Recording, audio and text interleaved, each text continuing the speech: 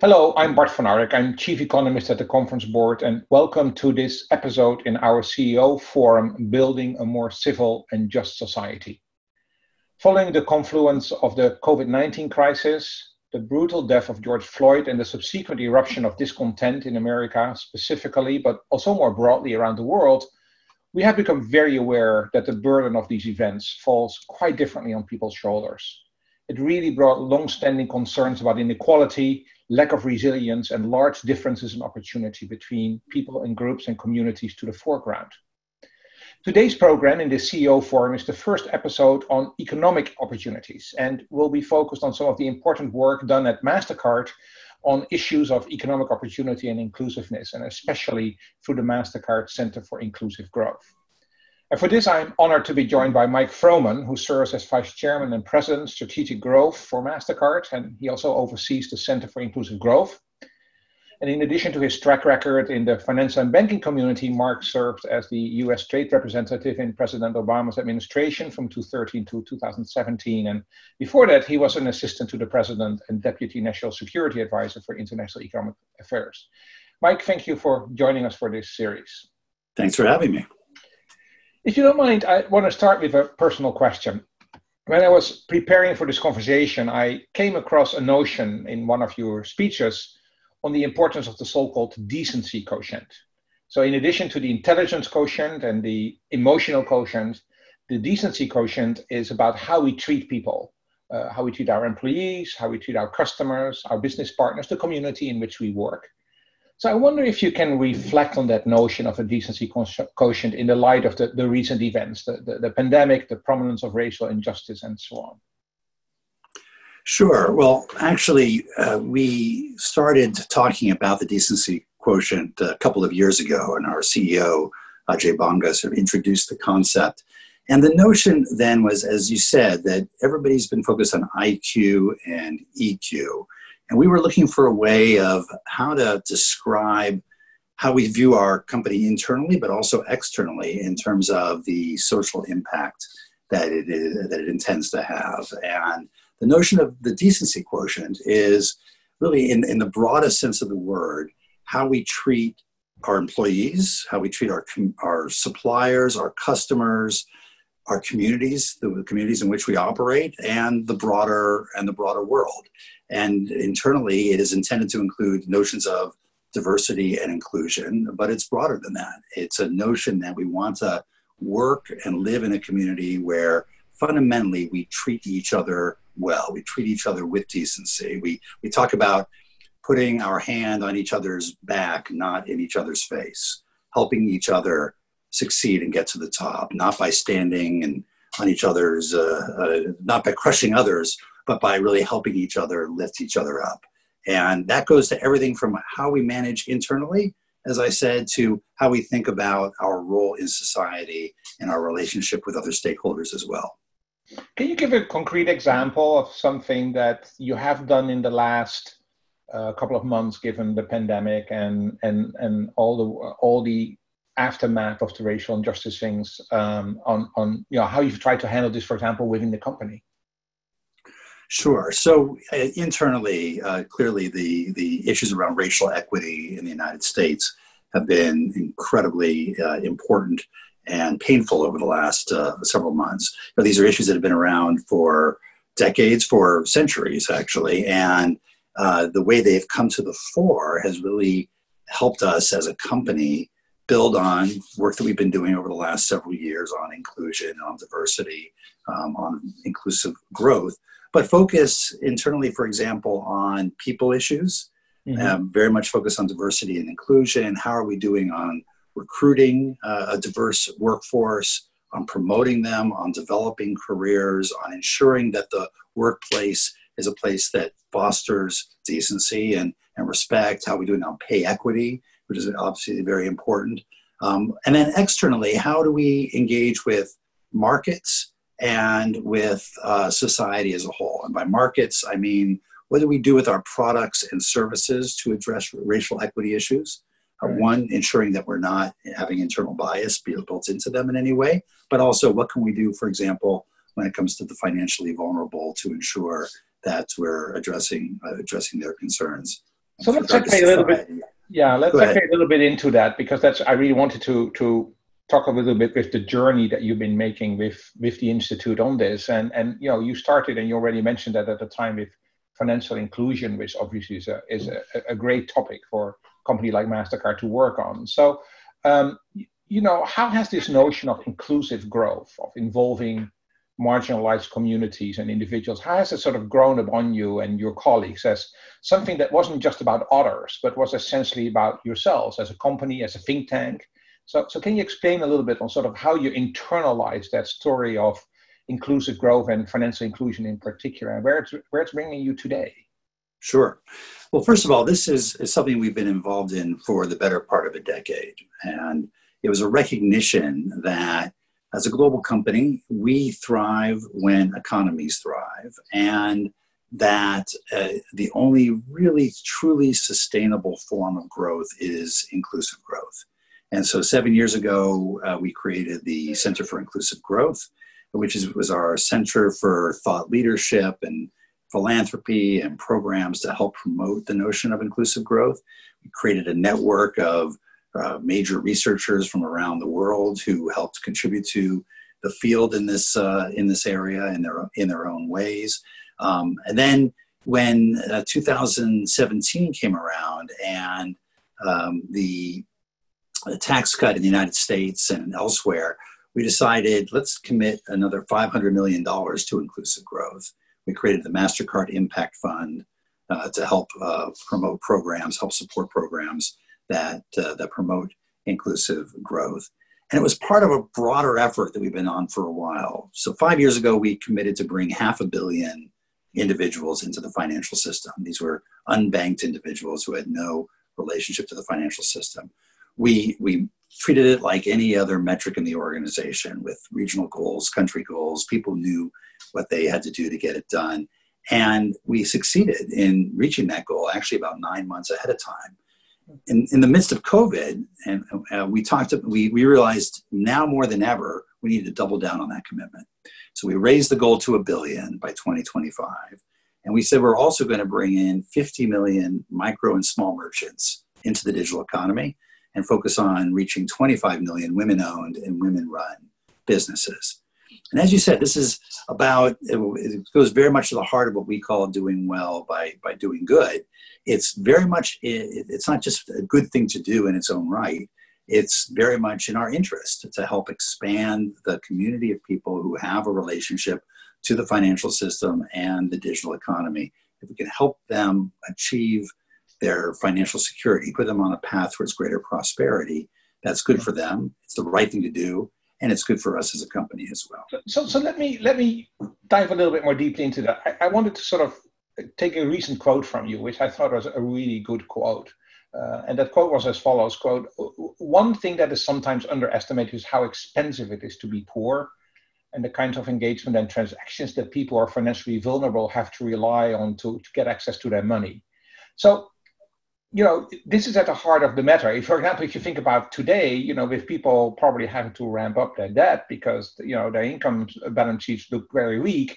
But, if you increase your debt payments are also going to increase. So this is a critical issue that as a credit card company, you're right in the middle of, right? How do you get people out of that trap of debt and prevent them from actually falling back into it? So can you give me some one or two great real-time examples of how you're trying to deal with those challenges that people face when they're beginning to engage with the financial community? Sure. Well, we started looking at this and looking at how people have to rely on either payday lenders or expensive check cashers or expensive ways of sending money to their family or friends domestically or internationally.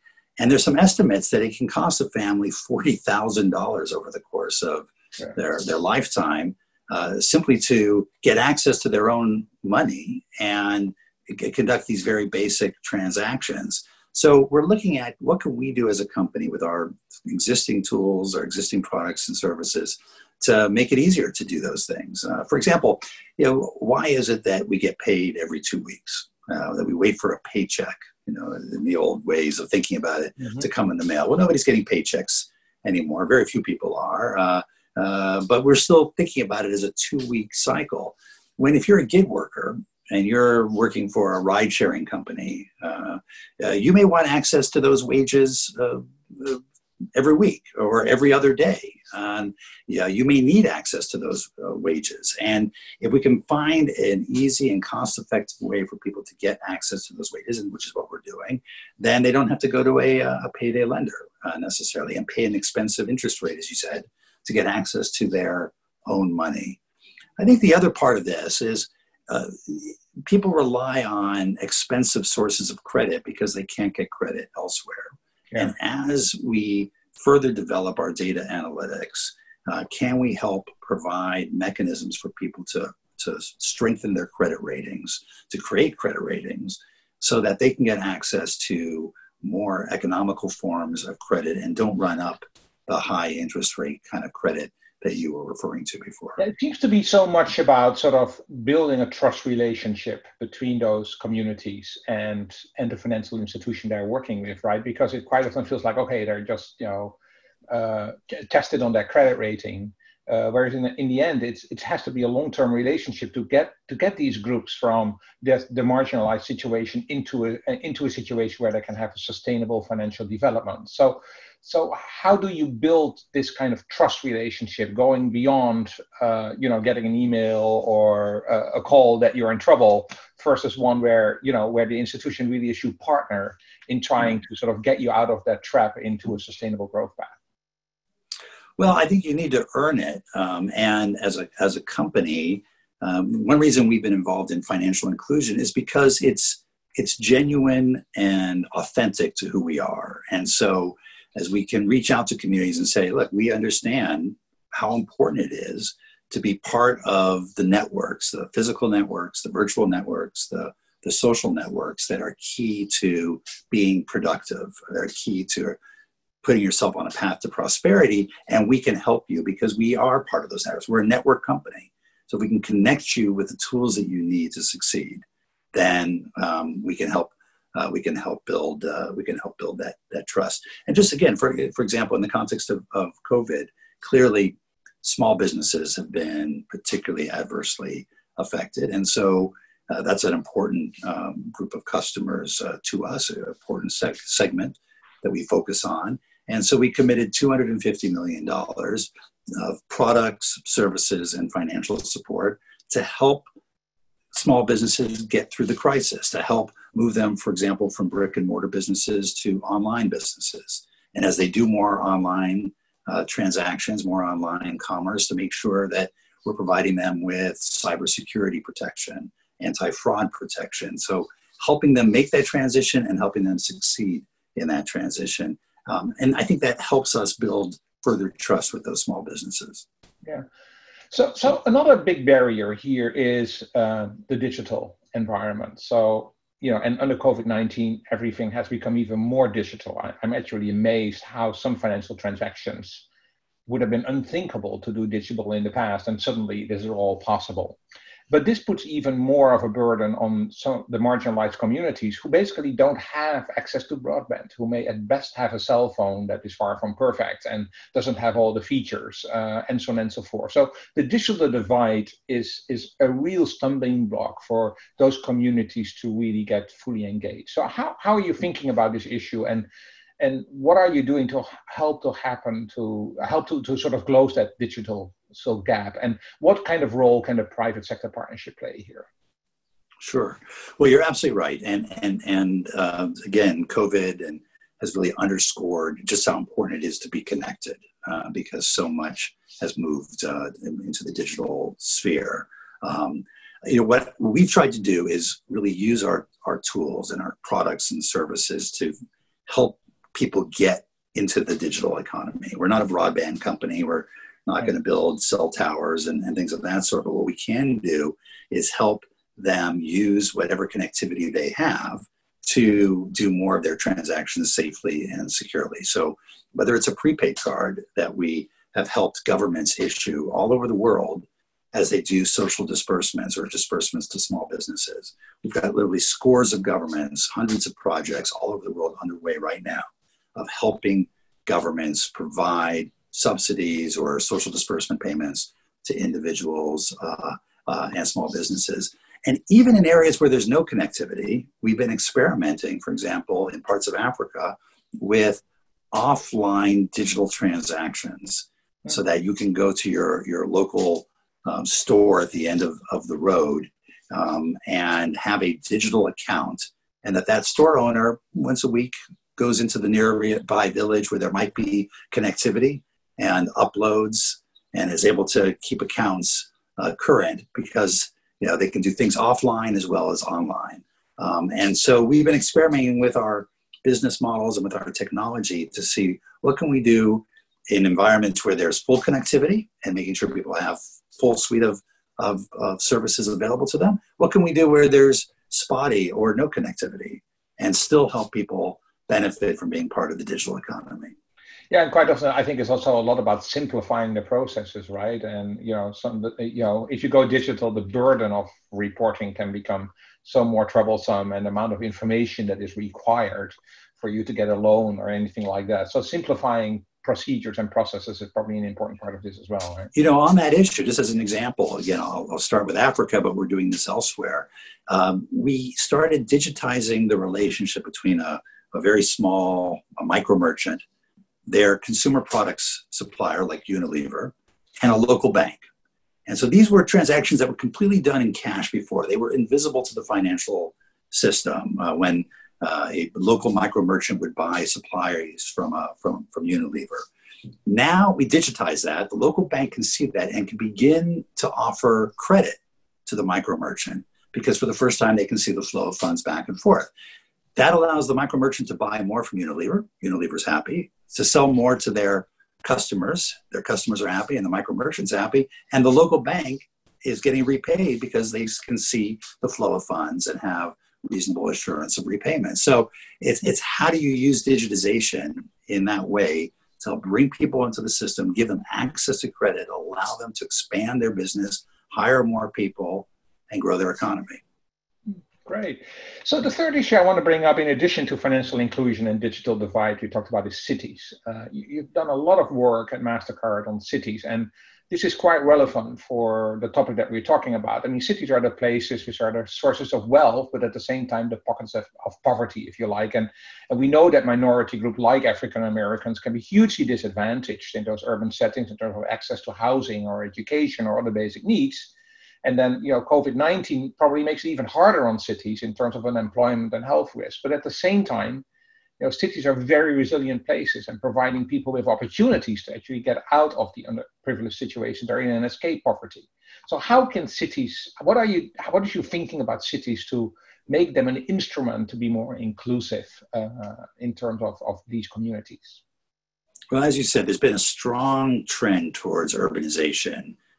And while COVID may slow that down a little bit, it's likely to ultimately continue. And the key is, how do you urbanize in an inclusive fashion? So we've created a network of cities called City Possible, and it's cities from all over the world and mayors from cities all over the world. They all share similar challenges, maybe slightly different in one place or another, but they're all dealing with issues around mobility, around congestion, around housing, poverty, how to deliver social services in an effective manner, and the like. And we brought them together and partnering with Harvard, given an opportunity for them to share views, work together on problems, and for us to help them work through those problems along the way. So, for example, we've provided some of our data insights to cities to really understand what's going on neighborhood by neighborhood. We looked at, for example, the Claiborne Corridor in New Orleans, a historically African-American neighborhood that really went through a very difficult period as a highway was built right through the middle of the neighborhood. And now it's beginning to see a renaissance. And through our data, we can see, well, what's the spending power of people who live in that neighborhood? What's going on with the development of small businesses?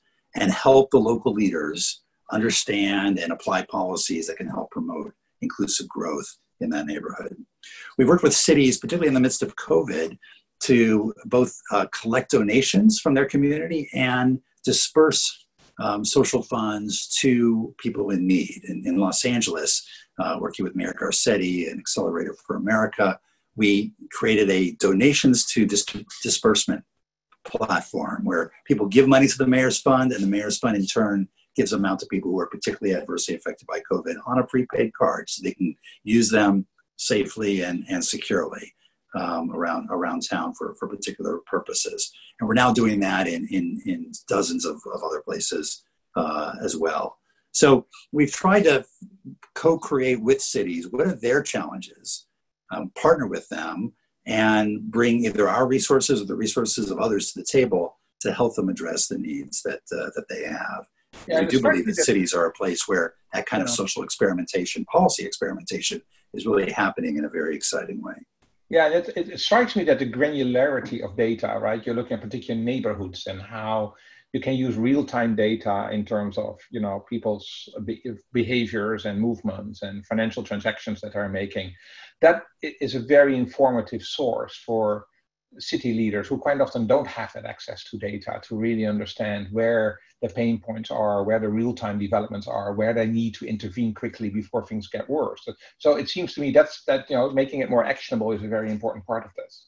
Yes, that's part of that. We developed at the census tract level. First of all, in data, we're very, very focused on our data responsibility principles. We don't, when you use your card, we don't know your name. We don't know what it is you buy. Everything is aggregated, anonymized.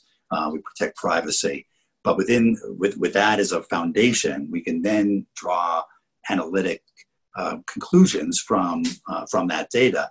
And we've drilled down to the census level in the United States to show not just economic activity, but what we call the inclusive growth scorecard.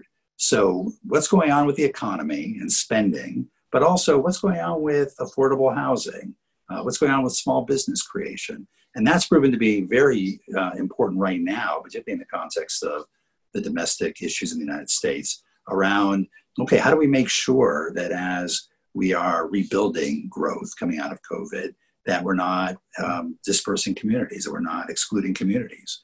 How do we make sure that it's really an inclusive form of growth and not just look at the top line numbers? Yeah, very interesting. So we need to wrap up, a lot of things to talk about, but I do want to ask you a tricky question. I mean, a lot of this discussion around racial injustice, right? You feel like, okay, here we are again. A lot has changed, but what is really changing here despite all the good intent? Now, on paper, we obviously have made dramatic strides towards, creating greater justice and fairness and trying to sort of improve the system, giving people opportunity, but the reality is quite harsh, as we see and hear every day. So I want to ask you this closing question. Sort of what is sort of the one single thing that you want to see happen to make sure that 15 years from now, fairness and opportunity for all minority groups will really have changed for the better compared to the slow pace that we have made 15 years ago. I mean, over the past 15 years. So there's so many things that need to be done, but what's the single thing that really is kind of your North Star here? I'd say that the one single thing that I hope would change, and I'm optimistic that it is changing, is the sense that companies have that this is a responsibility of theirs as well. Government is absolutely critical, philanthropy is critical, non-profit organizations and civic organizations play an absolutely critical role, but there's a role for companies to play. And I think we're seeing that right now. And the reason I'm optimistic is, you think back over the last couple of years, from Larry Fink's letters over the last couple of years to CEOs about focusing not just on short-term economic results, but social impact, to the Business Roundtable statement of a year ago. I think companies are understanding that they operate in a social environment and need to focus on their social impact as part of achieving long-term shareholder value. That the only way to achieve long-term shareholder value is to focus on these broader sets of issues as well, whether it's the environment or, in the US, racial equity issues.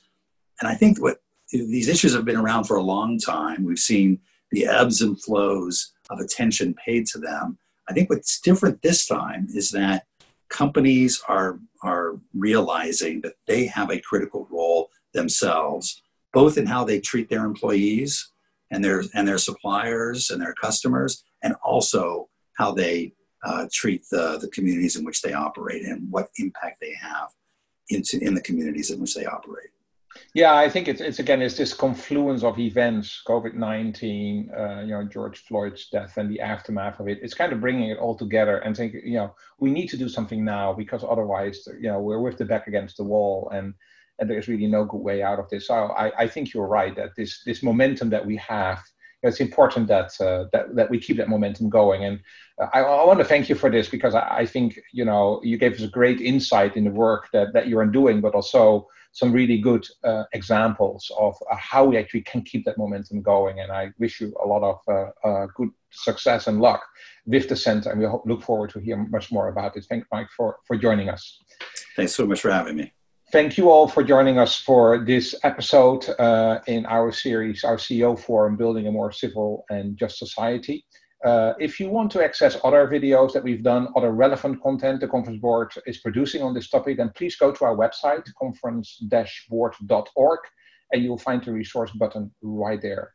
Thank you for joining us. My name is Bart Van Ark at the Conference Board.